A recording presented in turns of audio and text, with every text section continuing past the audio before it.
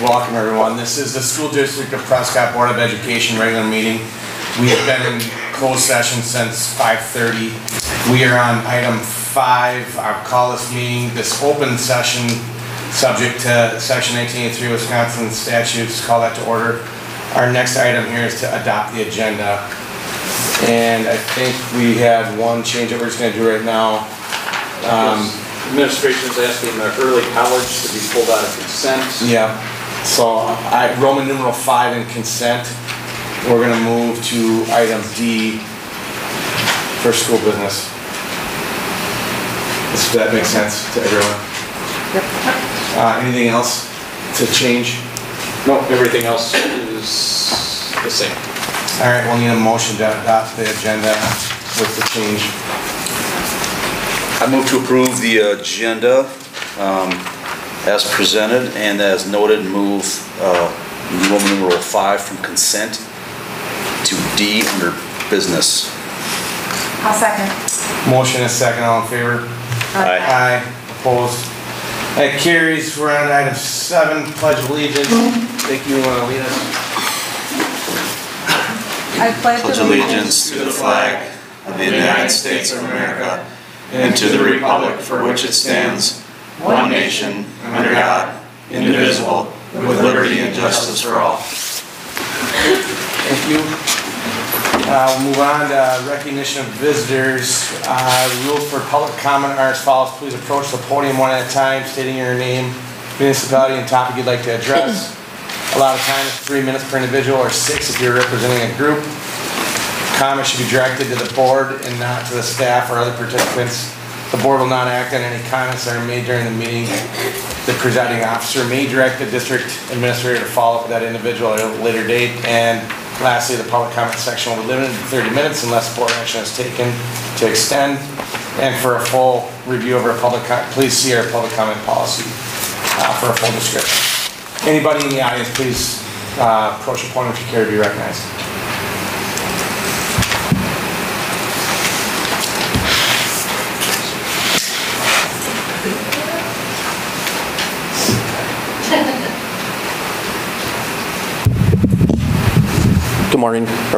Good evening, guys. I'm Stuart Polk, father of some students here in Prescott, and to say the least, as you guys are probably aware, the board increasingly more concerned about this board and this district.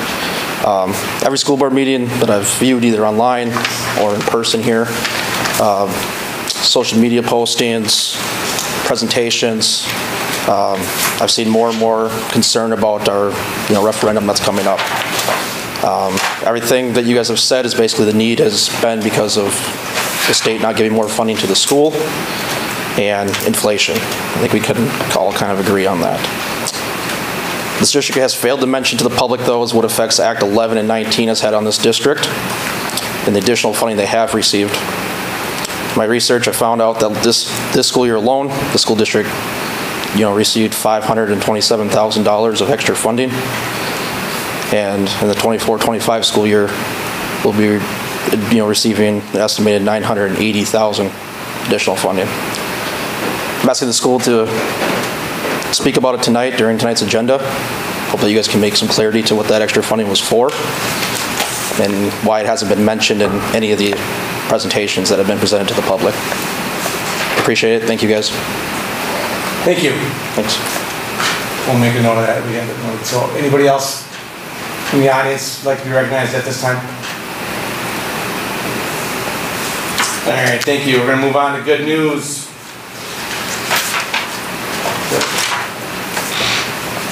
We're going to have our activities director, Andrew Caudill, and we have special guests coming for an update on our winter athletics and activities.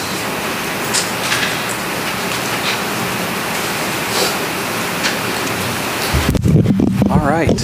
So we have 3 teams that are going to come forward and give a season recap. We're going to go ahead and start with wrestling and our head coach, Ian Rubel. And he has a guest with him, Miss Charlotte.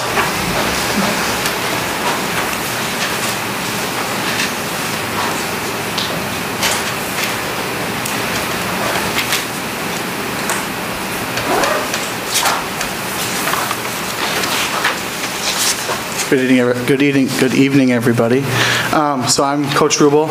I have Charlotte Kellogg with me here. She is one of Prescott's first female wrestlers. It's a program that I'm kind of excited to get rolling. The sport of wrestling for girls in Wisconsin has doubled in the past year. So it's something that I'm glad that we're part of. It's something I want to continue growing and keep seeing in addition to our boys program's growth. So Charlotte's going to talk a little bit about what it means to wrestle for her, and then I'll give you a quick recap of our season.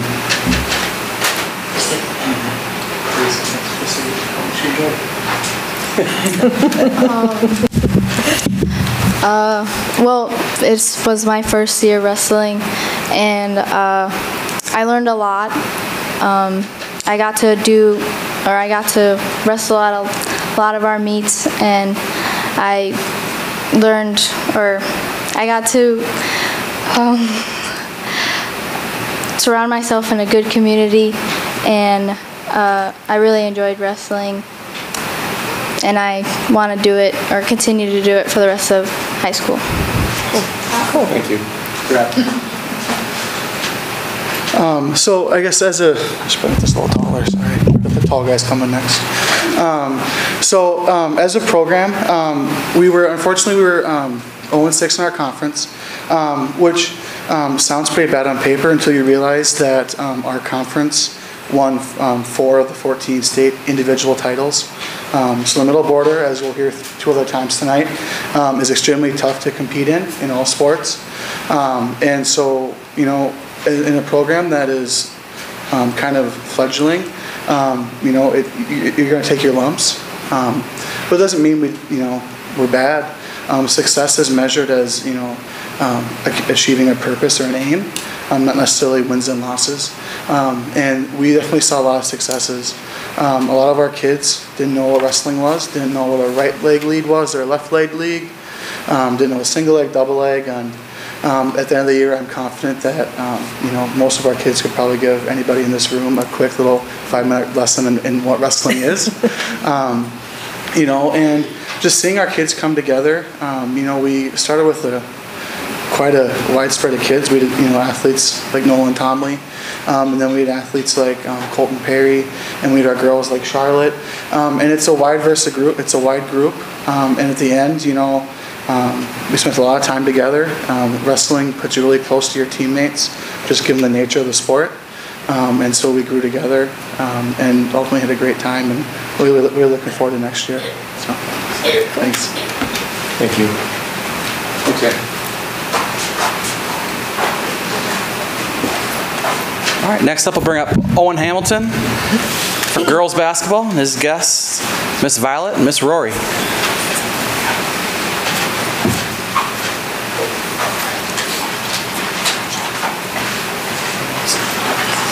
Bend down for this.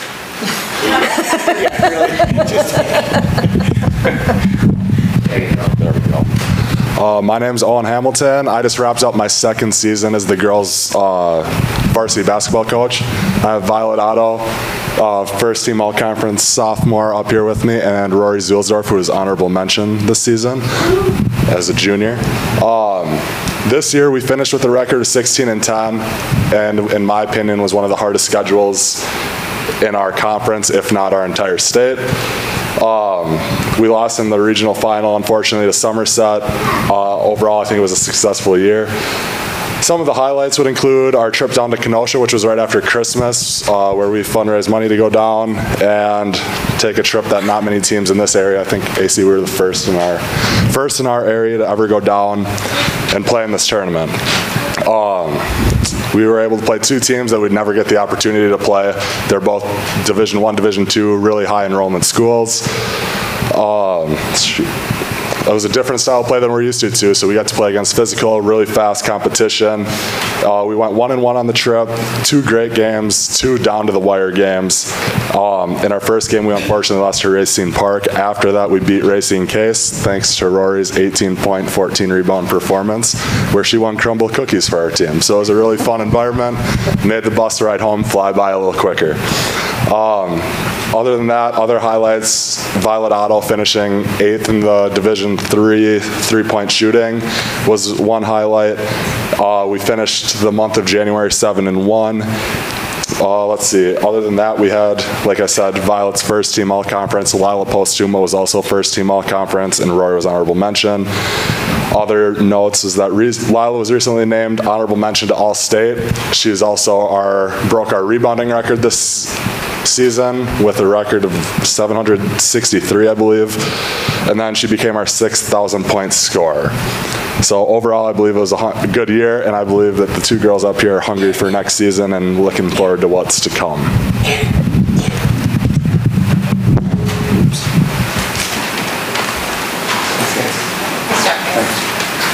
All right, last but not least, boys basketball. We have Nick Johnson along with Mr. Mason and Mr. Dallas Wallen.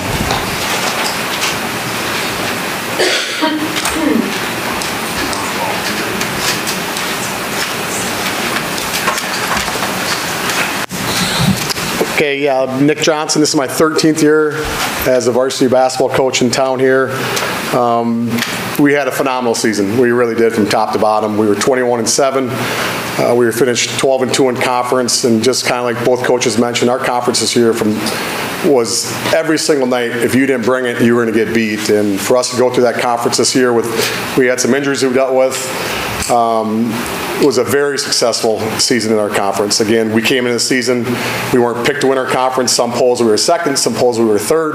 We didn't get recognized in the state. We were not a top 10 team, and we kind of used that a lot this year as fuel to motivate our kids even more, to show the state, to show our conference that we were very strong this year. And, you know, the playoff run we went on, was one of the best that I've been a part of in my 13 years. You know, coming in, we ended up beating Somerset for the third time.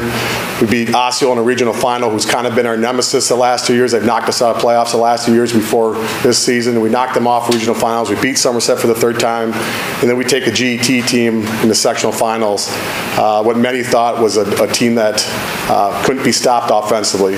We were a defense-minded team all season. We came in day one.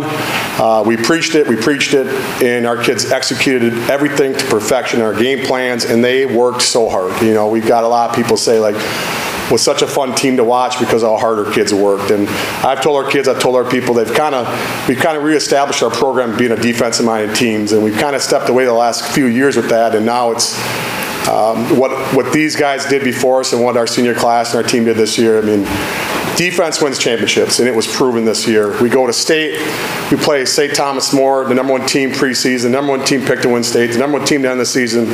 Nobody gave us a chance. We went down there, we went toe-to-toe with them for 30 minutes. And I couldn't be more proud of our group we had. Like I said, to go into that game, that team's got 2 Division I basketball players, a Division I baseball player, 2 Division III basketball players, and we were in and out, and a couple threes being knocked down where we had them on the ropes. But no reason not to be proud of our kids and what they accomplished this year. Amazing things. And a couple of them right here. We'll start with Mason. He was a huge contributor for us. He did all the dirty work. He did everything we asked him to do. Not too many teams get to a state semi-game with a 6'1" center. But Mason played huge all year for us, and he was so impactful on both ends of the floor. Dallas, who recently last night was just named honorable mention All-State. Obviously, I'm very biased, but Dallas was a first-team All-State player. It just didn't come out that way. But Dallas was phenomenal. Dallas, in our history of Prescott, he's third all-time in scoring. He's first in rebounding, and he's third in assists all time. And he has cemented himself as, I told him, on the Mount Rushmore of Prescott basketball. He's a top 4 player we've ever had. You could argue he's the best player we've ever had. And his performances in the playoffs was special. And I've told Dallas this many times, but 4 years I got to sit on the sidelines and watch him play, and it was a treat every night. Phenomenal player. You know, he's going to go on and do great things. But other people recognize our team. Kobe Russell's honorable mention. He was a sophomore. We're going to be bringing him back for the next 2 years. And then Ian Lease, our other captain. He's both of our captains. He's on vacation, or he would be up here too. But overall, again, couldn't be more proud of our kids, and we had a great season. So that's basketball this year. Thanks, guys.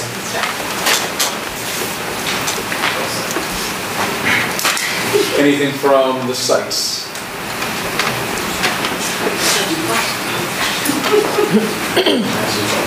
Members of the board, Sandy Strand, Director of Student Services. My good news is that this is the time of the year where referrals to special education and special education assessments start to dwindle down. And we're very grateful for that because our teachers have worked their tails off with an inordinate amount of referrals at the elementary and early childhood level. So we're just very happy. Thank you.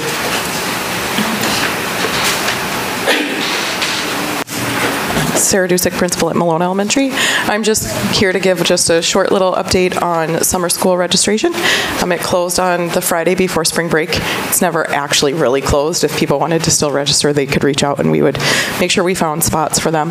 But our first run at the numbers show that we have more students enrolled this year than we did last year at this time.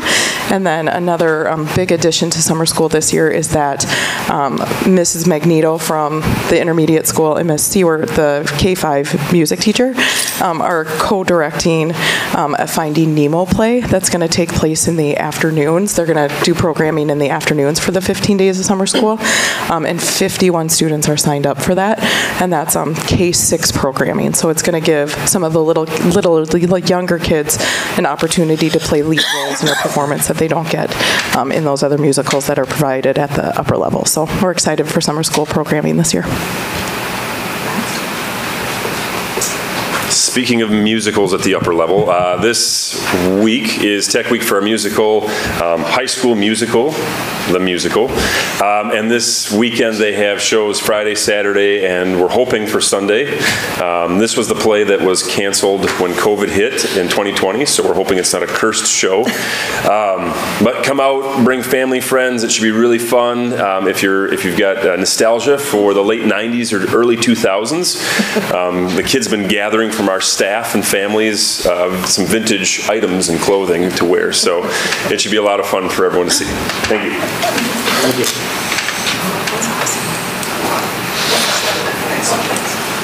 The last thing I have for administration is just a huge thank you to our staff who have stayed incredibly engaged. We just came off of spring break. We're working hard, and I wanted to thank the admin team for checking in and all the work that they've been doing to support the work of our teachers and the academic learning for our students.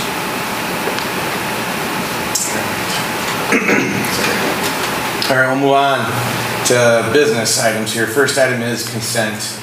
In the consent, we have the February 21st regular board minutes, finance report, non-licensed personnel hires, resignations, retirements, employment change of non-licensed staff, CISA 11-24-25 agreement.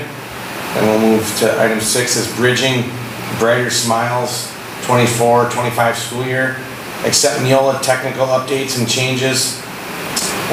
Version 33.1 for board policy per district administrator's responsibility. And that is it. And again, we moved out item 5 already. So any other changes to the consent that we'd like to pull out before we adopt it? All right, I will approve the consent agenda, adopt the consent agenda as presented. Are there any objections? All right, the consent agenda is adopted. Thank you. We're going to move to item B, consider hires, resignations, retirements, and employee changes of licensed staff. This time we have one resignation, Diana Karulik, who is our middle school choir director, effective at the end of the year. Any questions or comments from the board? All right, we'll take a motion. I move to approve all licensed hires, retirees, and resignations as presented. I'll second. Motion and a second, all in favor? Aye. Opposed? That carries. Item C is resolution authorizing the transfer of funds. The establishment of an escrow account with respect to a defeasance of certain or of the general obligation refunding bonds dated July 13th, 2022. So the resolution is posted. You have a copy of the resolution. You had Sue Gertis, our finance director, presented last month with myself. This is the opportunity where a year ago we were attempting to prepay some of our bonds that were taken out in 2022. That was the most recent infrastructure. The interest rates for those bonds are at 4% and 5%. We have the opportunity to prepay those bonds. It will save taxpayer for taxpayers that we would have to levy for that voter approved bond over $450,000. See if I can get that. Showing up on the screen.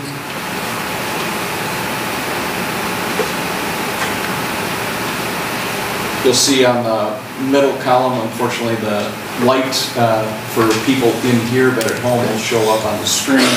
On the bottom right, what we're basically doing is using some additional funds that are in Fund 39.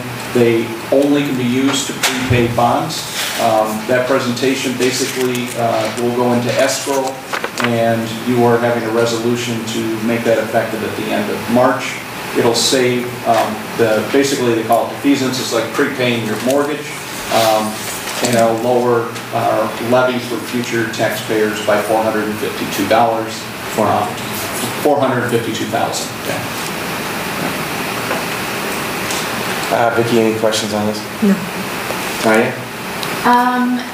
Maybe just an understanding question. When you say it saves taxpayers $452,000, how does that appear? How do taxpayers feel that? Or is it just really more money that's kind of levied that can go into other areas of the budget? Yeah, so since it's a voter-approved bond, we are able to levy the community for that. Since we're paying down this, it basically is meaning that you'll be able to levy less money to pay for overall bonds. And so it's basically it's why, to some degree, you have been able to save our taxpayers $1.5 million over the last 4 years by prepaying bonds. Takes advantage, obviously, of the trying to keep our interest rates at the lowest levels. Great, thank you. Yeah. Just, I think, reiterate, Rick, I think you already said this last week. We talked about it needs, these dollars need to stay in 39 too, right? So any savings, anything stays in 39.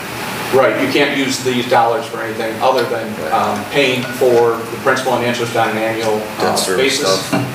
When you have accrued money where you can take a lump sum. Yeah. The next bond that'll be paid off will be the work that you did on what is now the intermediate school at 125 Elm, and we'll be paying that bond off next March in 2025. So the savings we've talked about, right, stays in 39 and goes towards payoff of other debt service that we have. Or, in this case, we won't have to levy as much from the taxpayers to pay off because it's going down. Thank you. Yeah, and just to reiterate, Fund 39 for those, that's the voter-approved fund for capital maintenance. Is that fair to say, or for any bonds? For any bonds? Yeah. Okay. All right. Anything else before we move? All right, so can we just use this to... Yes, so we did get clarification. Quarles is your legal group, Quarles and Brady, the bond counsel, basically said as long as you are referencing the resolution, it's shown and it's available to anybody that would like it. You're just making approval to set up this funding to be transferred in escrow to pay off your bond early. All right, so I'll take a motion. I move to approve defeasance resolution authorizing the transfer of funds, the establishment of an escrow account with respect to and the defeasance of certain of the general obligation funding bonds dated July 13th, 2022, saving taxpayers $452,031. I'll second. We have a motion and a second. All in favor? Aye. Aye. Opposed? And that one carries. Thank you. Item D is the one we pulled out of consent. It's our early college credit program. Start college now. You're going to have Principal Figge from the high school come up. Good evening again. We've worked for 2 years to get this in consent agenda, and I think the very first one we had in consent agenda, I had you guys pull it out. I wanted to highlight a couple things that I think are kind of pertinent based on where we're at currently with our district, and a number of Wisconsin districts are also experiencing with the need for funds. So you know that about 6 or 7 years ago, this program was just starting up. They changed names. We in Prescott had 1, 2, maybe 3 students a term who were seeking out this program, and it's incrementally grown, and then since COVID, it has very swiftly grown. When we had 12 students taking courses at the college level per semester, that was a lot. And then this year we started to see 20. Next year we have 30 students seeking courses for the fall semester. And we will expect to see more taking courses or seeking to take courses for the spring semester. So it's really, really great that we've set up a program that allows students to get to that level of rigor and to explore all these areas that we can't currently offer. I did want to highlight a couple of things though. I've been in touch with a number of other districts. The state of Wisconsin just released their funding numbers for last year, and the program has outgrown what they're able to fund and what they're allocating for funding. So the state of Wisconsin has pledged to fund 25% of the cost of this program, and the district has to fund the other 75%. Last year, because they outgrew this, they pushed 9% more onto local school districts to find the funding, and didn't tell us until after the reimbursements were due to school districts. So I think it's just a really great example of great programming done by the state that is good for our kids, but comes with a lot of nuances that I don't know that our community and community members maybe understand, because they're not firmly ensconced in state programs for education and funding. So, Josh, for clarification, so last year the program outstripped the amount of funding that was available, so the bucket that was available, more districts were grabbing into it, so we got less than 25% reimbursement. Correct. Is there any more money put in for the upcoming year? For this current year, there was no more money put in. We don't know what next year holds, and that's what we're applying for, but this year they didn't allocate any additional funds. And just so the community understands, our legislature is in spring break until January of 2025. So there will be no new money coming forward for programs like this, which is an excellent program, required. Happy to do it, and I'm really proud of our high school staff to be able to elevate our students to this level. But it does show you how programs grow, but when funding doesn't, you have to take it from other areas. Quick clarifier, sorry. Yep. You mentioned the 25 and the 75 split. Yes. Is it 25 now after the 9%, or is it now it's going to be 14? Yeah, so I probably said it a little confusing, in a confusing way. We do get a discount from local universities, so they charge us 50% of the cost of a normal credit. We're responsible of that 50% for 75% of that cost, and the state's supposed to cover the other 25%. Okay. The state came back and said, we're only going to cover 91% of the 25% that we were originally going to give you. Okay. All right. One of the other questions I've gotten pretty often from community members that know about this program is, why don't you tell kids no? Like if we're in dire straits for money, why don't you just say no? And the state says you can't do that, that you're obligated to give students the ability to take courses up to 18 credits for courses that satisfy graduation requirements that you don't currently offer. We're required to put out information 2 times a year to families, letting them know they have this ability too. So again, it's really, really great, but I just want the community to know and the board to know the ins and outs, that we'll start to see probably increasing costs for this. I've been in touch with a number of other districts who are alarmed because they're bigger and they have a university in town, and they're not sure how they're going to be able to sustain this programming with the current funding that they're getting. So 18 is the number of credits that we're allowed to, and that's all we've ever done, right? We had once talked about expanding the number of credits, but we never have for board policy, right? Yes, we had like a student or two that was asking to exceed 18 and we said no. We said no, right, okay. And at this point, I've said no, I don't even bring you anybody who would violate the policy. Okay. Yeah.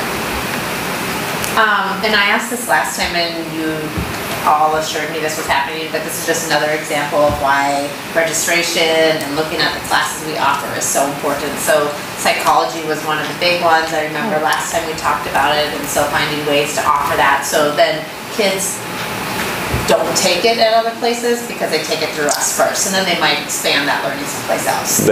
That's correct. There's like 8 this year? But with 2 caveats. The state has, because there were complaints, they used to say as long as you offered comparable courses, they've now defined that to say the course has to have the same credentials and 85% of the curriculum needs to be the same as the college course. Okay. So every one of these courses needs to go through a curriculum review of what we currently offer. So this is the curriculum and, Correct. So Josh, just so I got it straight, it's a mandated program, state mandates it, but they're not funding it, right? I mean, they're funding 25%, 91% of it. They're funding less than what they pledged, They're yes. basically telling us we have to support this, we have no choice to turn students down, right? Correct. That's fair.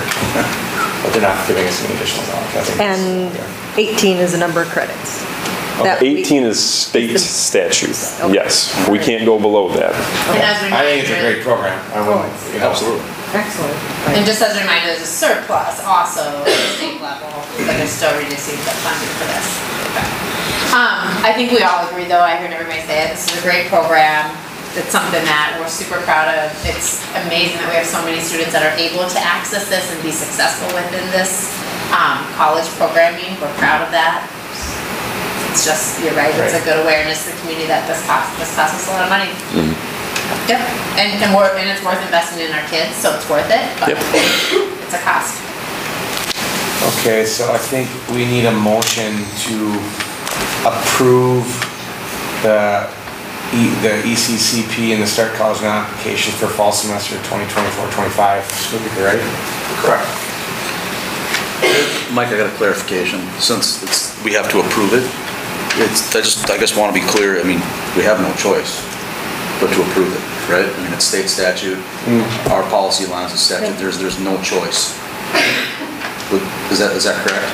The only thing that could be, the only reasons for denying it is if you believe that we offer courses that are comparable, or if the student didn't meet the deadline to get the applications to us, which was March 1st. Sure. And so what I just heard is they all did, and we believe that everyone who's applied for a course, rightfully so, right? We don't currently offer those. So, all right.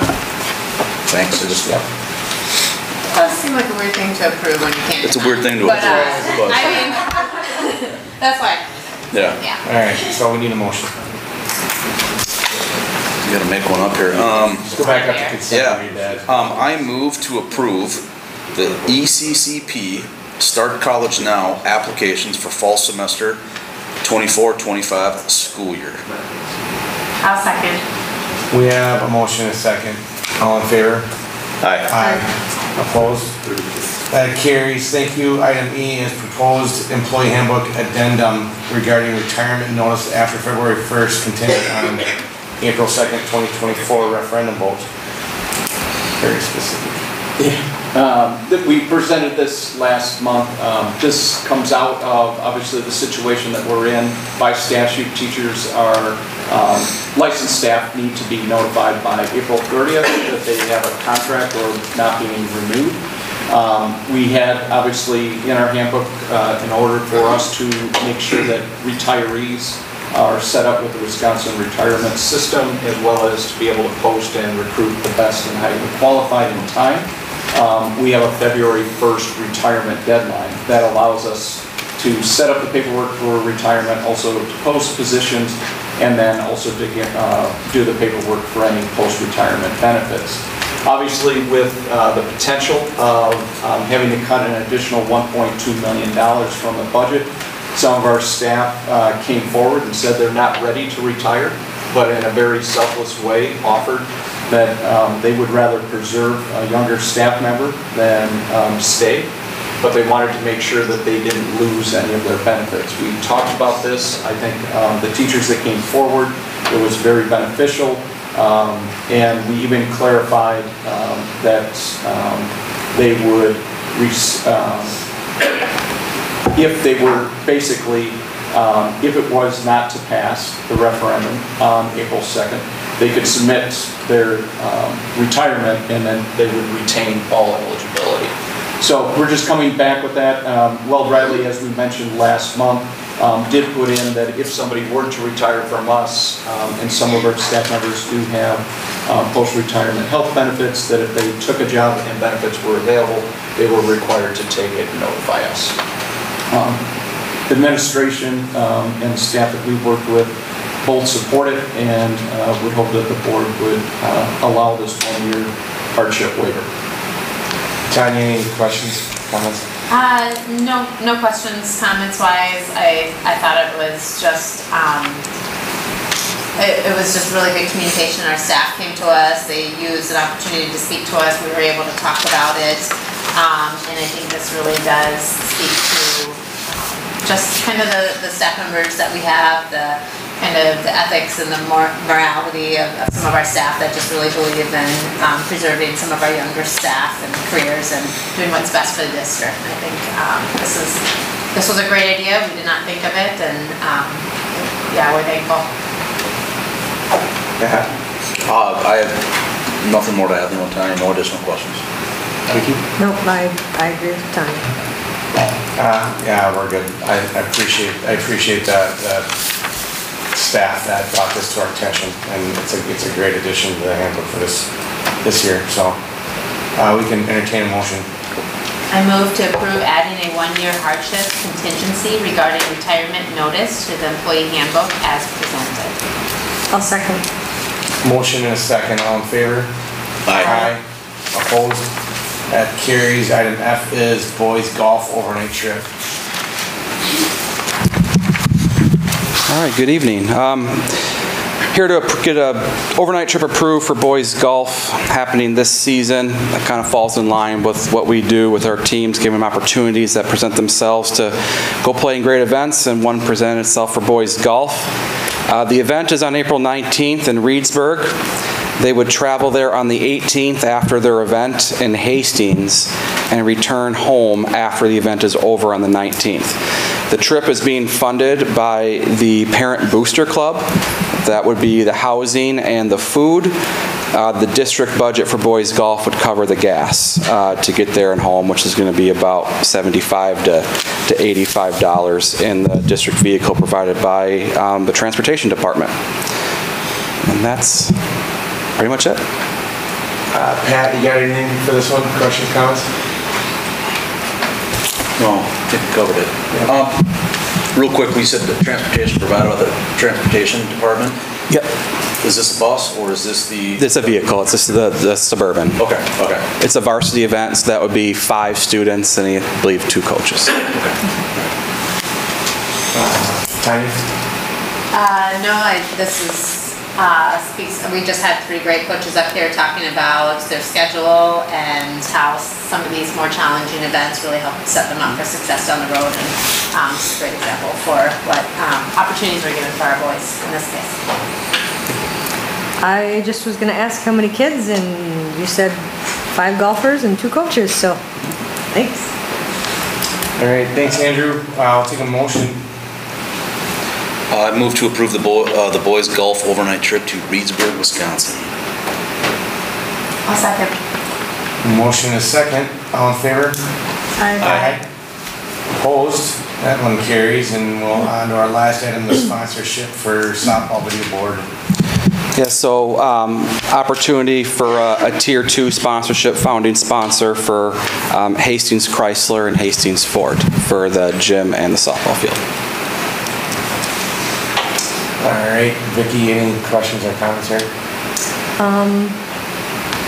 I guess I don't know that I have a whole lot of questions, just kind of a comment with this being new, and I think these requests probably coming forward more often, especially now that we're going to add the softball board. I guess would this be one of those items that we could eventually move into consent instead of having to have a presentation every time you have a request? Yeah. Yeah, and that's a great question, and I would kind of flip it back to, there's already guidelines to who we allow to sponsor. I assume they have to kind of meet like our standards, as in, you know, things appropriate for high school kids, and you know, and you vet all those through you, and if there was any question or concern, it might be a good time to be brought back up, but otherwise, just wanted to verify that it is kind of a vetting process. Yeah, there's already board policy that covers who is allowed and who isn't, and then we have policy on what contracts can look like, and contracts that have to be approved by the board. It could be consent or business. So. I agree. Vicki, consent sounds great. Yeah. No other comments. Maybe, you know, thank you to the sponsors. Thank you to Andrew and the district for making sure that there's clarity for all of our sponsors who want to do great things for the district, and understanding of the different levels they're at and what that means. So I know that our policies were followed. We've had a discussion about that. So no additional questions for me on this. All right, thanks, Andrew. I think we're good. We just need a motion.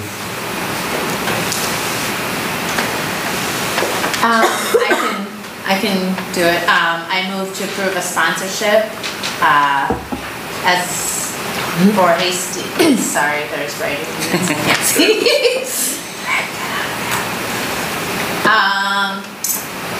Let's see. So I still can't see it, but, oh, I got it. Okay, I move to approve sponsorship for Hastings Ford and Hastings Chrysler as a bundled sponsorship for the PH Gym and Varsity Girls video boards for 5 years. I'll second. We have a motion and a second. All in favor? Aye. Aye. Opposed? That carries. Thank you. And that concludes business. Now we move on to information discussion. First item is update on Office of Civil Rights Report and Non-Discrimination. Sandy Strand will be coming forward and walking us through. These are two different reports and an incredible amount of detail and reporting that's required. I just want to thank her, the administrative team, and the admin assistants that worked tirelessly on this. The dates got moved multiple times because the federal and state repositories weren't able to handle some of the updates. So Sandy, thank you for your patience, and walk us through. All right, so like Dr. Spikuza mentioned, every 5 years, school districts are required to review our data under school board policy and under Wisconsin State Statute 118.13 and Administrative Rule 9.06.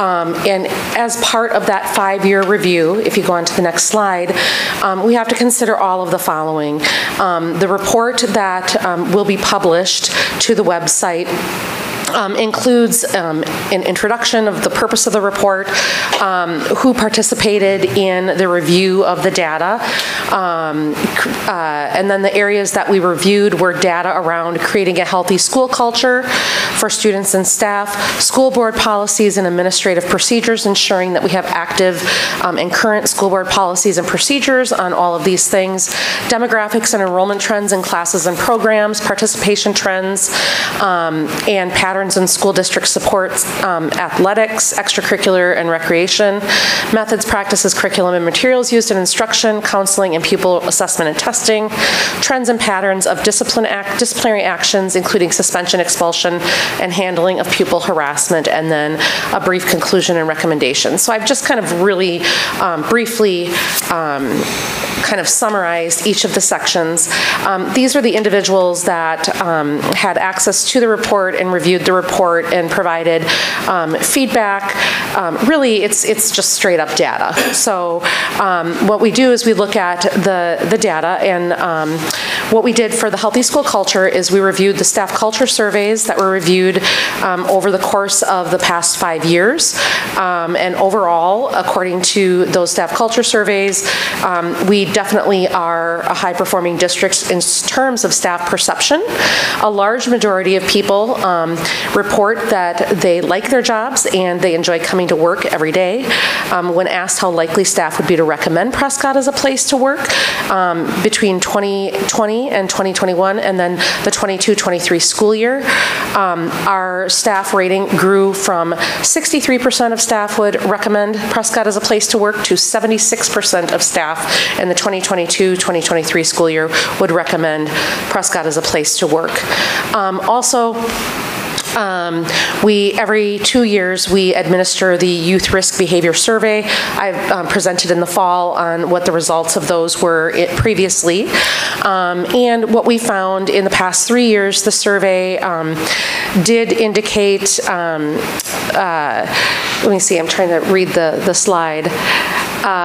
Based on the results of the survey, we did find higher incidences of students around substance use, around thoughts of depression, death or suicide, and as such, coming out of COVID really, and as such, we did, as a district, go ahead and increase our mental health co-located services and added a Tier 2 intervention at the secondary level by way of Empower You. We also have done zones of regulation training in our elementary, and as a result of those interventions, we have seen a decrease in the referrals to our co-located services over time. When we talk about our demographic and enrollment trends in academics and co-curriculars, let's see, the Prescott School District's enrollment, we know, has gone from 1,243 pupils down to, I think, 1,320 in the last year. Approximately half of the students enrolled are male and the other half are female. Over the course of the past 5 years, we have increased the proportion of students of varying demographics participating in advanced courses, dual enrollment, industry-recognized coursework, and work-based learning opportunities. We also have a high percentage, as you heard from Mr. Figge, a high percentage of students who participate in other activities, advanced courses, but also in theater, arts, dance, design, and those types of activities. Move on to the next slide. And then during the 2019 and 2020 school year, and obviously the 2020-2021 school year, our enrollment rates did drop in some of our school-sponsored athletic programs due to the pandemic. But the next slide, I believe, gives a brief breakdown from 2020, 2021, and 2022 as of the time of this review. We didn't have current data for all of 2023. So these are the sports that we support through PCR. And you can see that in 2020, we had about almost 400 girls participating and about 243 boys. And over the course of those 3 years, that number's kind of flipped. So that's somewhat interesting information to me.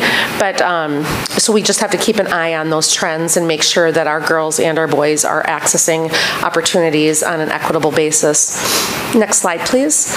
When we talk about our methods, practices, curriculum, and materials used in instruction, counseling, and pupil assessment and testing, what we know and what you've heard from Mr. Kosmalski over the course of the year when it comes to our state report card and our student achievement being in the top 10 in the state and top performing district in the Middle Border Conference, what we know is that our collaboration Mondays, the time that our teachers spend on those Mondays reviewing data, both benchmarking and progress monitoring data at all levels. Our winter and summer data digs, where we actually look at the whole school data as well as individualized data, and the use of our reading and math interventionists. We know that that has dramatically improved our performance, so that we are, again, the top 10% academically in the state, top 3 among elementary schools in the state. We've gained approximately 17 percentile points at our middle school, up to 68th percentile proficient, and at the high school, the number of AP students and credits earned has increased significantly as well, as you just heard. When we talk about incidences or patterns of disciplinary action, including suspension, expulsion, and handling of pupil harassment, I did, for the purpose of this report, I did just a straight up numerical report. So you can see over the course of time, our suspensions have really gone down, our use of suspension, and we very rarely use expulsion as a means to an end when we're looking at disciplinary action. It's very rare. Any reports of harassment during the course of the past 5 years have been resolved informally, with exception of 2 formal Title IX investigations that have occurred during that time period. And generally, the allegations of harassment with those reports are not related to protected class. So the next slide talks about, this is actually the conclusions and recommendation that were placed in the report. We know that Prescott continues to be dedicated to providing high quality, comprehensive supports in academics, athletics, extracurriculars, and the arts. We know that we are dedicated to helping our secondary students in pursuing scholarships, awards, post-secondary education, and opportunities to save money on post-high school credits. Our multifaceted approach ensures that all students, regardless of their demographic identification, have access to resources. I do recommend moving forward that when we do our staff perception questionnaire, that we try to maintain over the course of a data collection period the same questions. That was one of the issues that I had early on. We had different questions on the staff perception questionnaire than we did in later years, so just making sure that that's streamlined. And then also the district needs to continue to work on equitable practices, ensuring that every child has the opportunity to access high quality education, resources, scholarships, and can participate in extracurricular activities. So when we talk about the civil rights data report, this is like data on steroids. So it's all of the information that I just shared with you, but then it's broken down by racial demographic, and it's the federally identified race categories. So I was able to data mine, thanks to Susie Linder. Really, Susie Linder is a god when it comes to data mining in Infinite Campus. And I know that this is recorded for perpetuity, so Susie, just know that you are amazing. The federal report asks for information on students, schools, and programs involving students served in non-local education agency facilities. So if we have a student placed in a residential facility, or if we placed a student at St. Joe's or something like that. And we also look at the early childhood indicators, including preschool. So we don't technically run a preschool program, but we run a special ed program for 3-year-olds. So we have to report demographics from age 3 all the way up through age 21. We have to verify that the policies outlined in the 5-year non-discrim report exist, so there's some overlap. We consider harassment based on protected class, so that was how I was able to discern when we look at our harassment documentation in Infinite Campus, almost all reports of harassment did not pertain to protected class. We look at data around distance education and GED for all race classes and disability status and male-female status. So it really is a fun exercise in data mining, and that is it. So that report was submitted prior to the deadline, and the 5-year non-discrim report does not actually get submitted to DPI, but an assurance has been submitted on behalf of the district, and that report remains in our possession. Any questions? Vicki, you have any questions or comments? No, that was a lot. It is a lot. It's a lot of information. Yeah, so it's every 5 years, so. Every 5 years is the non-discrim, and it's every 2 years for the civil rights. Okay. And the civil rights is a federal report. I was gonna say, that one's the federal. Okay, all right. Wow. So yeah, if there's some way to streamline a couple of those. Right. So then, for sure. Exactly, exactly. Pat? No questions, thank you. Yeah, no problem. I don't necessarily have questions, but a couple of noticings that I thought you brought up too. PCR, I was just hoping that that's a conversation with our PCR director. I do get worried about that girl-boy flip because it's almost, I noticed that right away too. It was a flip, which is just, how do we make sure our girls are staying involved and stuff.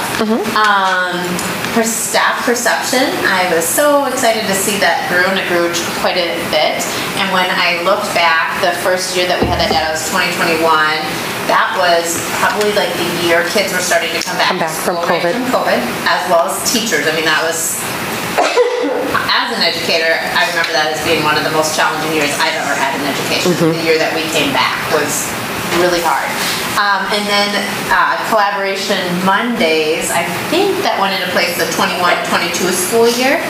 And then that 22-23, that's when we saw that really big growth. So it's really told me, or without having all of the ins and outs of the school district, like being in there talking to people, but it looked to me like people settled back in, kind of regained kind of the comfort of being back in school, but also things like Collaboration Monday have really impacted people's just perception of being able to do their job and all the things that add to it and that connection piece. So It really, see that. It really has, Tanya, and I think it's great that you bring that up because a practice that was in place prior to the pandemic and kind of had to go by the wayside because people weren't necessarily all together, and was that mid-year data dig, and so we just kind of wrapped those up in January and February across all 4 sites, and that's really good. That's a really good time because the teams have their Collaboration Monday to kind of go through all that data, organize it, and then they actually present it to our superintendent, myself, and our director of teaching and learning, and then we plan forward looking to the end of the school year. So if we see a dip in the data mid-year, we're able to then go, okay, so what are the steps we can take to get the kids ready for the forward testing in the spring? And so all of that time that we have available to look at that data as teams is really, really valuable. And it wouldn't happen if we didn't have that time. And then my last just kind of noticing was about our suspension rates, and I think it speaks to the data, and Michael does a great job bringing us the data as well, but that 2019-2020 school year really are probably one of our higher suspensions. That was right during that COVID period, and then we brought that back as a group and talked about that stuff, and we talked about adding interventionists. We started with the co-located services, increasing that I think maybe a year or two later, and it's really nice to see how that data and those kind of interventions that aren't as traditional as a math intervention or reading intervention has helped with the social emotional being of our students. So yeah, and that continues to be a conversation with the administration, especially at the secondary level, of how can we really beef up our Tier 1 and Tier 2 in terms of behavioral support and social emotional learning. And I want to add, like, those are, when we talk about what programming do we want to continue to support in our school district, those are those extra pieces that we don't have to do, we're not required to do, but yet we know like that's what increases learning. So collaboration time, how do we attack interventions, suspensions? I know we moved like our activities director outside of a position so we could add dean. So there's a lot of things that have happened that we find very valuable to stay in place and as part of the programming that we're asking our community to support. Absolutely. And then my last thing is just to keep encouraging the harassment. Great, super great to hear protected classes. And I just always wonder about underreporting and encourage people to report things and things happen because we want it to get better. So yeah, that's all I have. Thank you. Awesome. The only thing I'll add is, I think we had this report behind me and you did back in, I don't know, November. You were like, what? No, but it was very, very thorough. So what you put into the 10, 12, 13 slides here, is just, it's a great overview, but I know there's a lot more work put into it.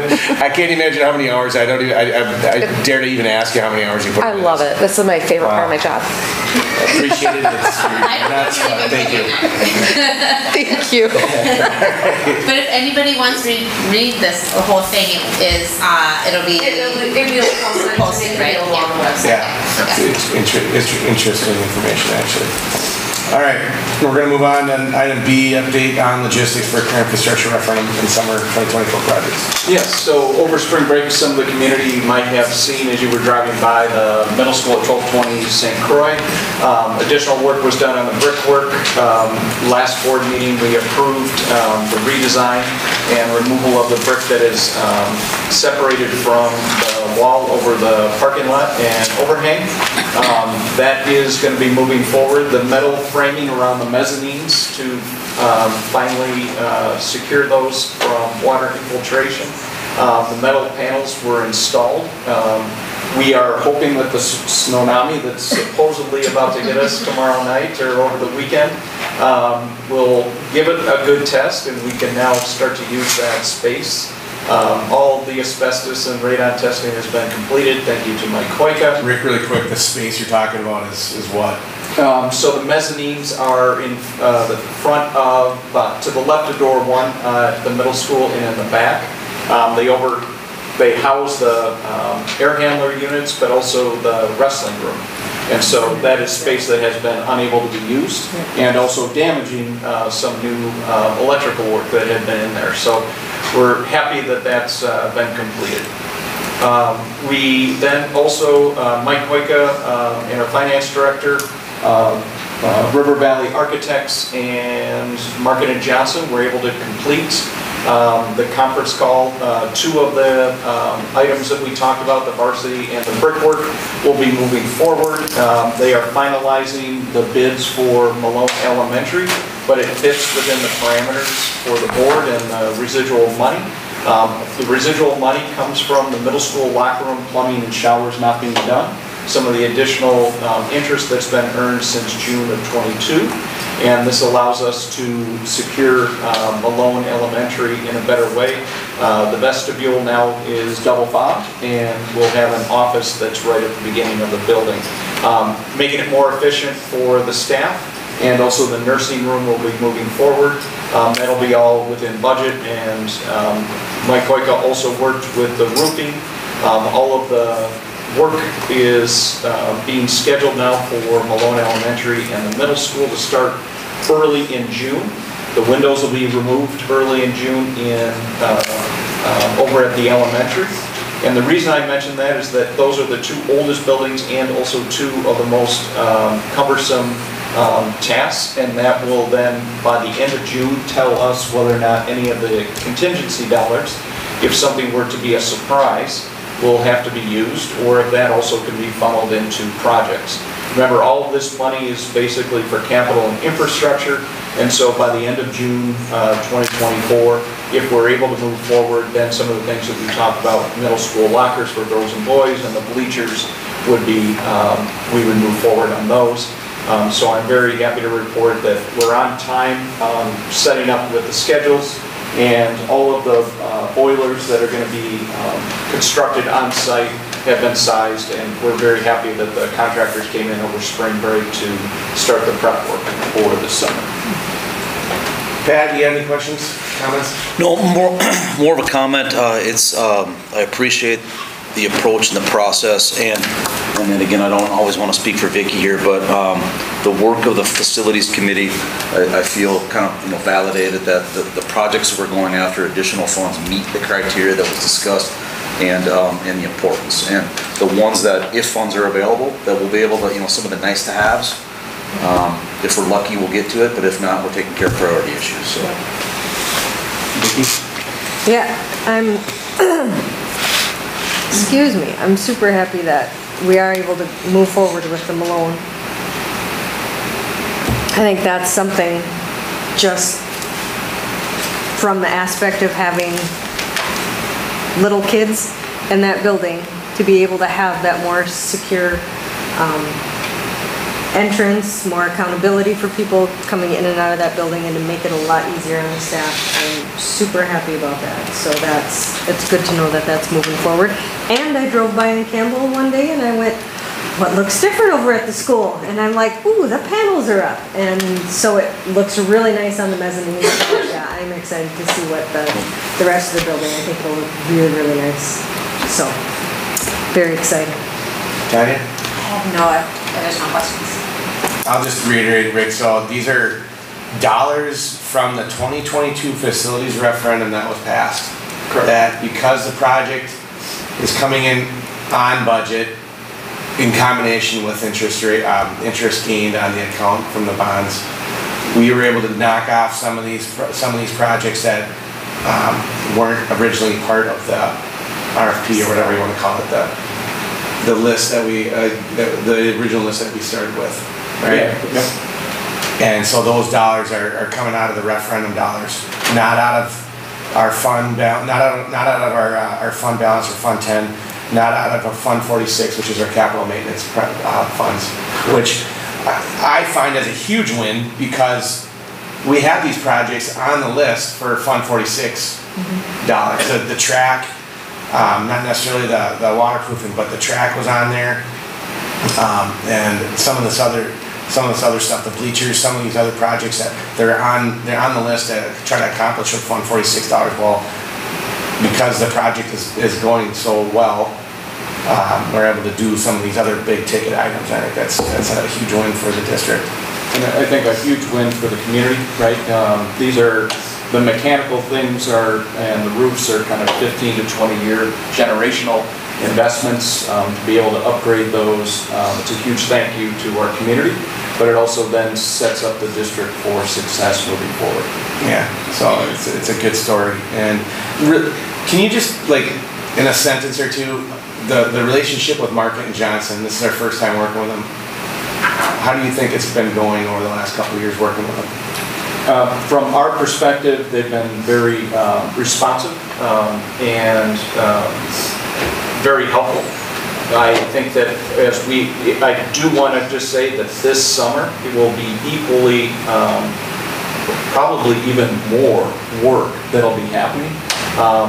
Which is hard to believe given how hectic it was. So what I would say is they've been very responsive to myself and to Mike Koika, as well as in preparation. So one of the things that I would say is preparation is probably 90% of the logistics of making sure that we execute flawlessly over the summer, a very short, tight window, and that they were here over spring break with vendors doing measurements for both the deconstruction and reconstruction of the boilers. I mean, these are heavy units. I just was impressed, and I'm right now would just say that we have an excellent communication and working relationship with them and with River Valley Architects. Awesome. All right, anything else on this one? We're going to move on. Item C, update on operating referendum for $1.2 million.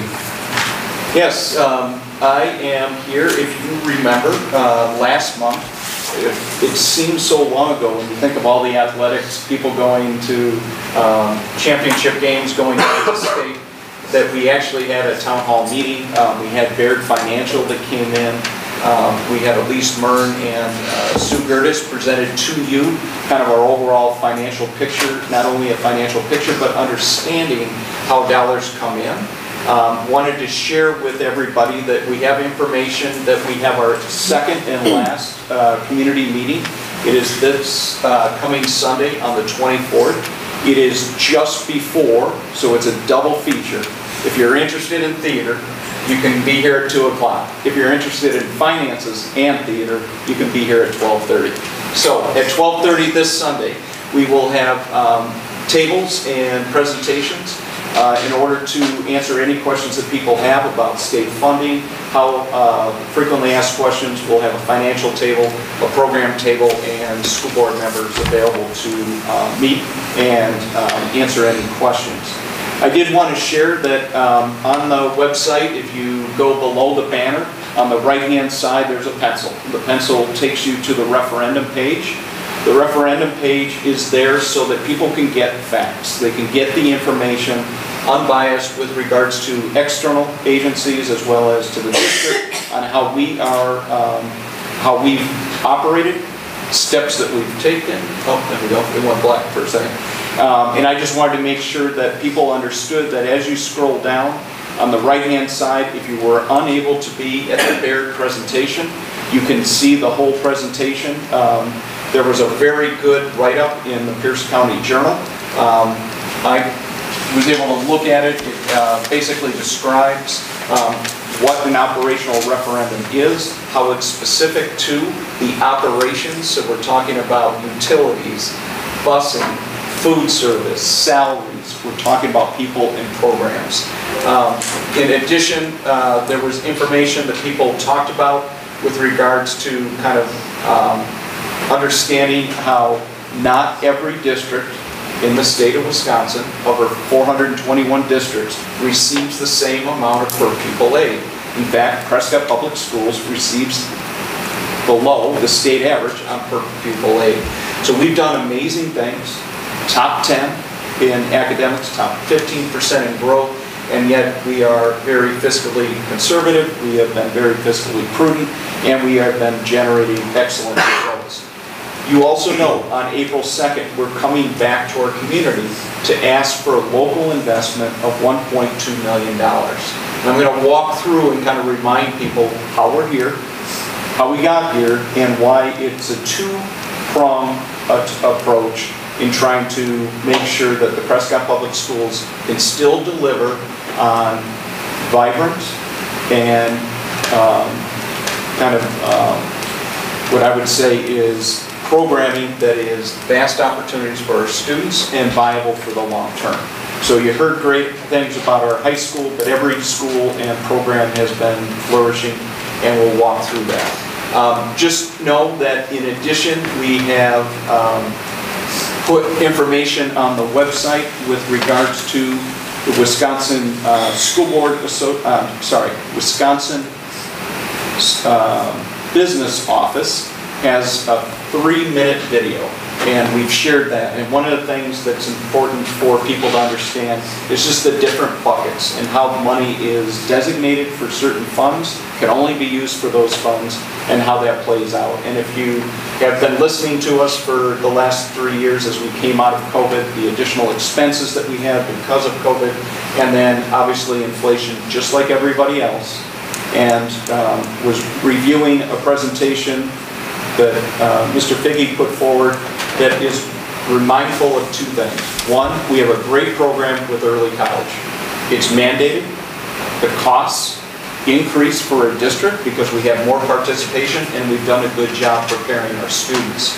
The state, however, has not stepped up with creating additional funding. And so when you have fixed funding and more asks, that funding goes down. It is the same thing that happened in special education. More dollars were allocated for all districts in special education.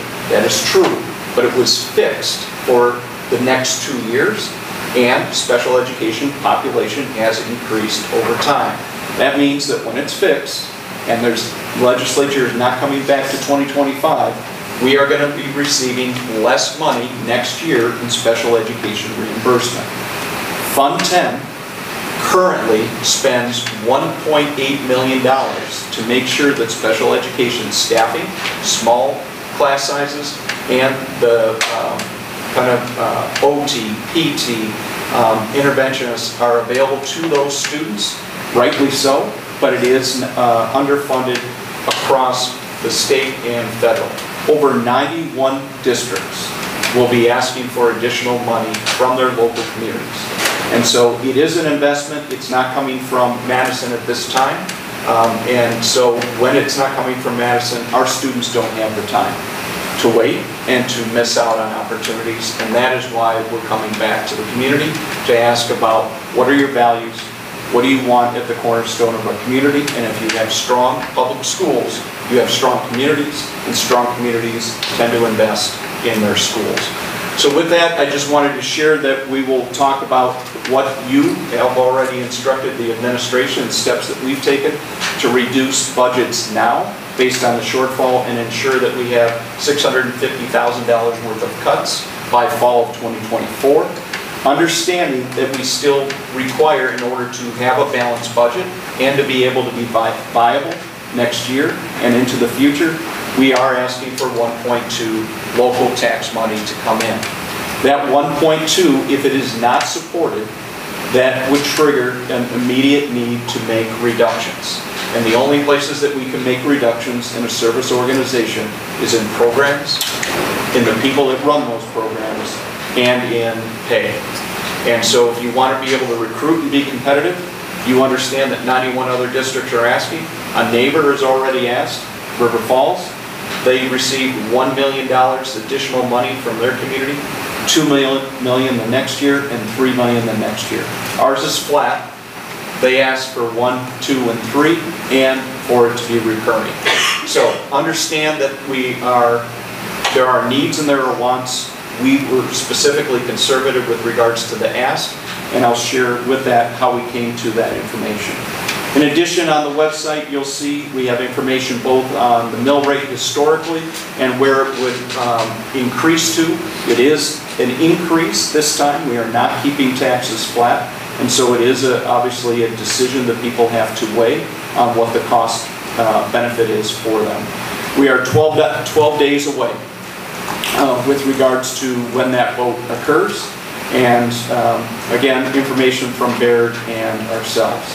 So with that, I'll transition into kind of the final presentation that we have for our community, other than on Sunday the 24th at 12:30, prior to the last performance for our students. We really wanted to make sure that people understood what is at stake. And we've talked about things that we've done to date, but this is really the picture that tells 1,000 stories. And that is 1,000 stories of every student, every staff member, and the employees, and also the community. 3 lines I want you to attend to. First is the horizontal line off the, I almost forgot, is it the x-axis? Oh boy, it's been a while, right? All right. So on 0, right? So what we have is a dotted red line at the top, and that is our fund balance.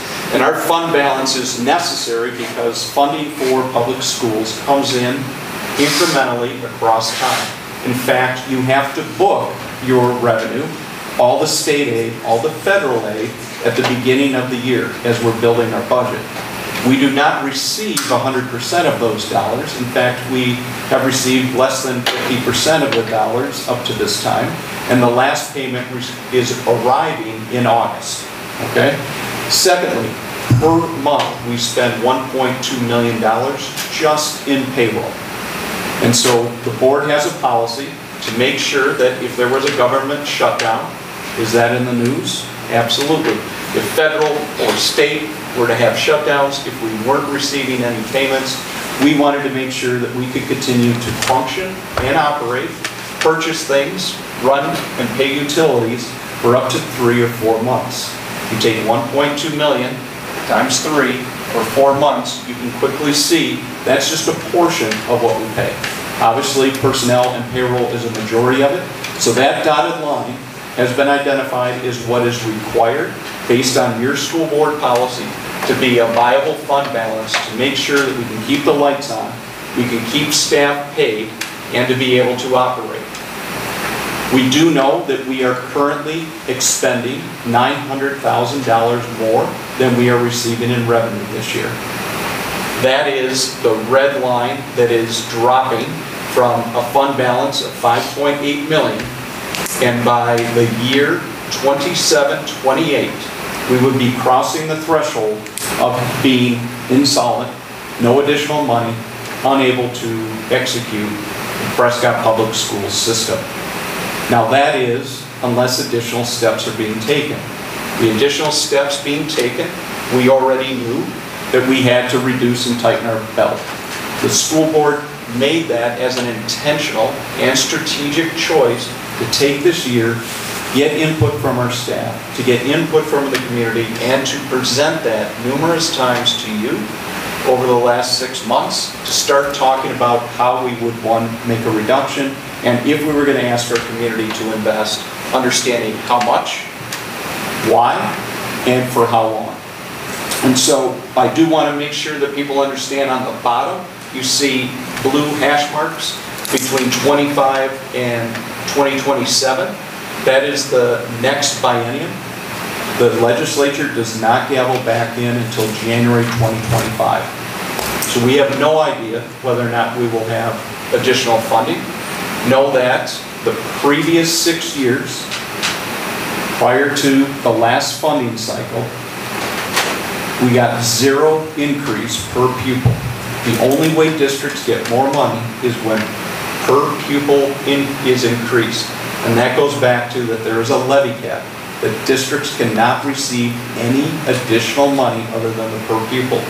When you see more money coming from the state, it just means that it's lowering the local taxpayer payment. It's not increasing the overall money that a district receives. Understood, we did get $325 additional, but we do have decrease in enrollment. And so that is something of a push for us economically. People ask, why, when you have decrease in enrollment, are you unable to decrease your expenses? And if you saw a great video that Michael Kozlowski shared with me, think of a household of 4. You have your oldest child going off to college. When that student leaves on a family of 4, does your overall home expense decrease by 25%? And it doesn't, because you still have a mortgage, you still have utility costs, you still have food, you still are making sure that you have insurance on that house, that you have health care for your family. And so when you have 4 people in a household and 1 student or child leaves the nest, you don't see a decrease of 25% in expenses. The same thing has happened for the Prescott Public Schools. We have seen a decrease of 65 students over the last 5 years. That decrease, take 65 times 325, right? It starts to add up. And so those are decreases, but we didn't diminish the square footage. We didn't diminish the need to heat, light, and make sure that the buildings are cool. We did not decrease our program. We did not decrease staff salaries. And so if you want to be able to continue to operate, continue to hit the high marks that we have to somehow figure out how we can do a 2-step dance here. And that 2-step dance began with the reductions, and now we're asking for investments. Presented a different way, we shared with you the black bar would be going back to 2009, 2010. The red bar is how much per pupil increase the legislature did provide to public schools. The black bar is the amount of money if it was tied to inflation. Move forward, right?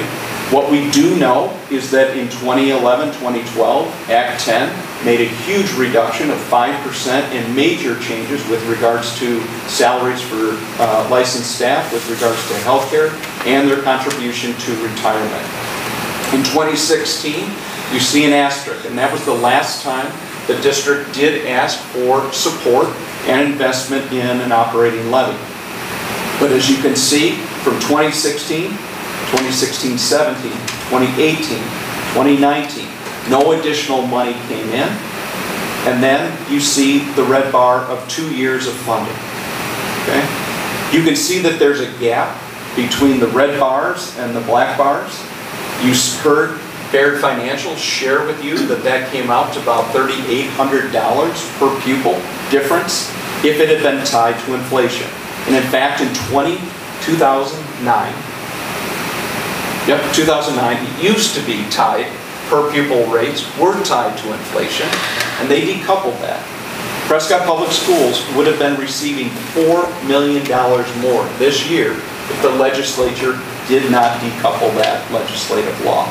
So you can see that is why 91 schools are going forward for operating. Over 85% of all public schools have had to go to their local community to ask for that investment. Now, the Prescott Public Schools, and as a school board, you have not sat silent. You have made contributions. Earlier tonight, we made an effort to prepay high-interest loans at 4 and 5%, saving another $450,000 for our community. Again, those are dollars that go in one pocket, they can't be commingled, and they can't go into Fund 10, but it is saving money by us not having to levy. In addition, we took and participated with our community in a voter-approved bonds to upgrade all of our oldest buildings. So Malone Elementary, the 1220 Middle School, and the intermediate school are now more energy efficient by the end of this summer. They will have LED lighting, putting and mitigating all utility costs, and also becoming more energy efficient. They are more comfortable buildings for our students and staff. When they're comfortable, they're able to be engaged. They continue to be able to participate in the instruction and allowing us to promote learning. That is why we exist, to make sure that we promote learning, and I believe we've delivered on that promise. In addition, you have asked me and our administrative team and teachers. Our teachers have been looking at curriculum. They've been looking at all of the educational software. We spend over $250,000 on additional software that we integrate with our one-to-one technology 612, and we are starting to look at and reduce costs there. And we'll continue to make those adjustments where and when we can. But those reductions, and understand, is that it is very difficult to balance a budget solely on cuts and to still be vibrant and provide the types of opportunities that you saw students here over the last couple of months present to you. From our theater students, from our forensics and speech, to our students in the athletics and the performing arts. Where those reductions will be coming from is the slice of the pie would be is that $400,000 to $480,000 will come from staff reductions. We have had resignations, we have had staffing both at the administrative assistants who have stepped down or retired early, and each time we are not reposting and we are looking at whether or not we can combine, change, or modify the roles and responsibilities that are in place. In addition, in working with Tim Runquist since COVID, more parents have been continuing to drive students. We do have a decrease of about 65 students, as we mentioned. Out in the country routes, we do know that we can consolidate 3 routes into 2. It makes sure that 2 of the buses are fully, we are full capacity on 2 buses rather than having 3 buses not at full capacity. That will save an additional $70,000 by reducing the need for a driver, the wear and tear on buses, and the replacement cycle. Then every administrator and supervisor has been asked to look at their current budget and make reductions this year and continue to make up to $10,000 to $15,000 of recommendations. These are reductions that are and will occur by fall 2024, regardless of whether or not April 2nd is successful. So you will see these decreases across the board based on materials, and those are things that we believe are in the best interest, and a lot of it is an adjustment with some of our class sizes. And so, as an example, we have put up what the recommended class sizes are, K-5. It's a little bit more challenging at the secondary, and I'll explain how that plays out. But what you can see is that we have class sizes that are either below or right at the lower level of the ranges that are in place. So when you think about kindergarten, our ranges are 18 to 21. The elementary, K-5, is about 18 to 26 as a board recommendation, right? Obviously, if we had 22 students enroll, we're not going to necessarily create an additional section. That's why it's not a policy, but basically targets that we're aiming for. But you can see that our class sizes this year at kindergarten are smaller than the ranges, and we'll continue to make course corrections to make sure that we're more efficient in allocating staff in a more appropriate way. When you get to middle school, where you're going to see the changes, it will be specifically around whether or not the referendum is successful. If the referendum is successful, we're able to maintain a middle school model that allows students what we call into exploratories. At high school, you call it electives. There's a little bit more choice, a little bit more independence. At middle school, we're not giving them quite much of the choice. We want to force students out of their comfort level, get them that, what we would say is kind of the positive struggle, if you will, to make sure that they're exploring music, they're exploring the arts, they're exploring STEM, and going outside of the four core academic areas. So obviously the class sizes for next year are highly dependent with regards to the decision by our community.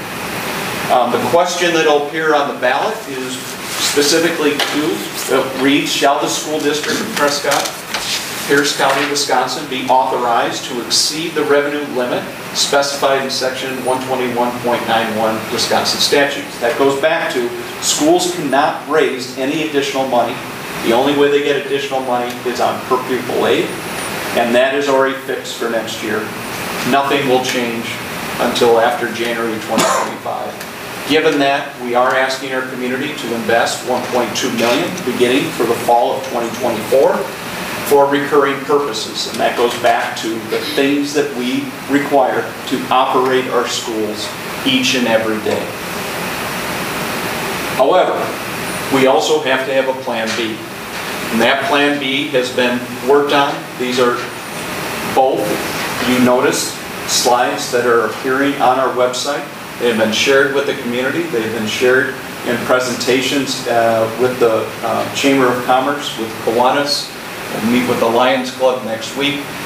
So the information is out there and also appeared in the Cardinal Connection, which was sent to 100% of people that live in the Prescott school boundaries.